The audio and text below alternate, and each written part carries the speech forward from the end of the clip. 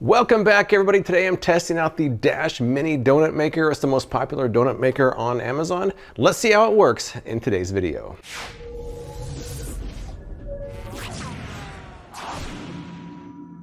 All right, this is not my first Dash product. I've got the Dash Mini Waffle Maker I did a while back. I got the same color so they'd match. Looks very nice together, don't they? I want to kind of jump into it. I want to dispense with the proper unboxing, but I do have a few features to go over first. First up, I paid $21.99 for this. It's the #1 bestseller on Amazon's mini donut makers. Now, they claim that it makes 7 mini donuts in minutes.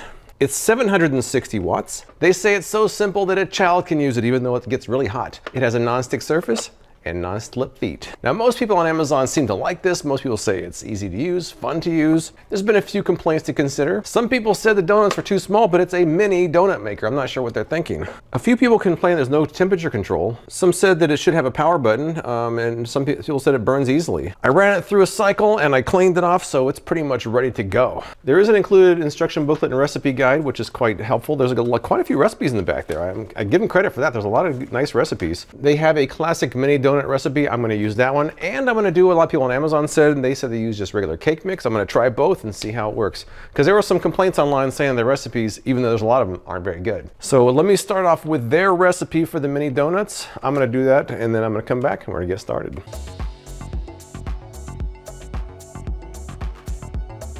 I just made the batter. Now, they say to put it in a Ziploc bag with a corner cut off, which I've done. It's very thick. It's like cookie dough. Maybe it needs to be thick like that. I plugged the unit in. It's preheating. There's supposedly a light on here. I guess there is a light there. So when it's done, I'm going to spray it, load it up, and hopefully you have some donuts in a few minutes here. All right, the light just went off. Let's open it, spray it, and add the batter.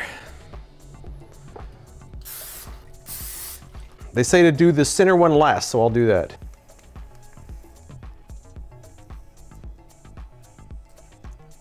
Oh, it's a disaster. Oh no. I'm not sure about this bag here.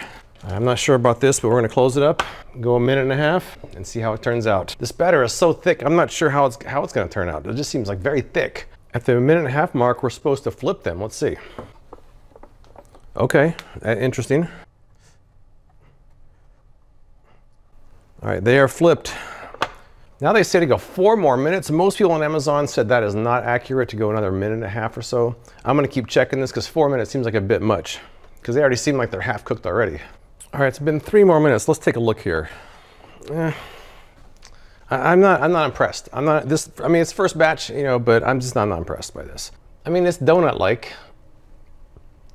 It's uneven. I don't know. I'm not real fond of their recipe, to be honest. It was so thick, it didn't even feel like batter. It felt like cookie dough.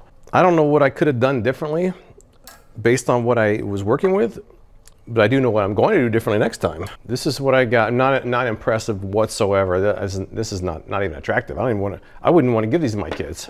I'm gonna go back to the drawing board. I'm gonna try something that actually feels like batter and try to fill these up that way, because a lot of people online were complaining about their recipe, and now I see why. So break it in half. I mean, it looks nice and fluffy inside. It tastes more like a waffle than a donut. This is like a waffle. It's like a round waffle. I'm going back to the drawing board. I mean, I'm gonna keep going, because I don't want round waffles. I want round donuts. So let's see how the next round goes, because to me, this is a round waffle, not a donut.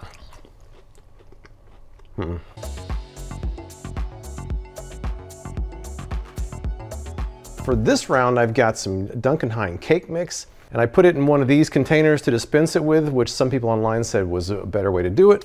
It's just finished preheating. The light went off, so let's spray it and get started. They said to make it about 3/4 of the way full, which is what I'm trying to do here. A lot of people had a tendency to overfill this, which I don't want to do. So I'm trying to make it exactly 3/4 of the way full. That looks pretty good. I think we're ready to go. I close it up, 90 seconds, and then we flip them with a toothpick. So I'll be back in 90 seconds, see how it goes. Here we go, the minute and a half mark, we're supposed to flip them. Let's see what we got. Oh, these look like donuts, unlike round one. They said to use a toothpick to flip. I don't think they can really flip those. They're too soft to flip yet. I'm gonna let it go a little longer. Some people said you don't even need to flip them. I'm just gonna kind of play it by ear, because following their instructions the first round didn't go so well. At the 2.5 minute mark, I'm flipping them. All right, I guess I'm gonna go about another minute. It seems like they're getting close to being done. So wait a minute and see how it goes. Oh, these look pretty good. These look pretty good to me. I'm gonna unplug this and then move this over and see what we got. They do say to use a toothpick for handling these donuts. That's what I'm doing. These are quite small. I feel like I can get a little bit bigger donuts out of it.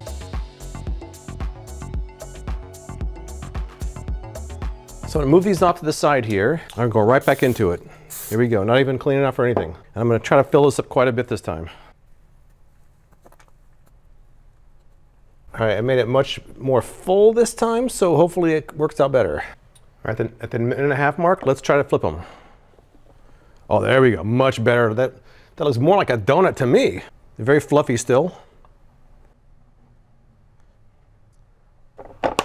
All right, so I don't know how much longer it was supposed to go. I've kind of given up on trying to time it or use recipes. I'm just gonna kind of eyeball it. When it's ready, I'll pull it out of there. All right, it's been about 2 minutes since I flipped them. Let's take a look here. Oh yeah, I think these are done. I'm gonna kind of use the toothpick and tongs technique here.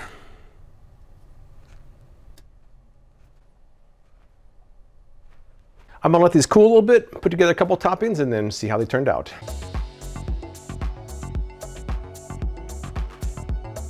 All right, now that I've got some donuts worth actually eating, let's try topping some of them with a couple different toppings here.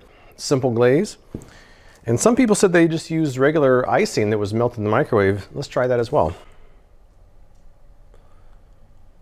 All right, I'm gonna top all these, including the couple of waffle tasting ones I have left over that I don't like so much. We'll do all these and then see how they look.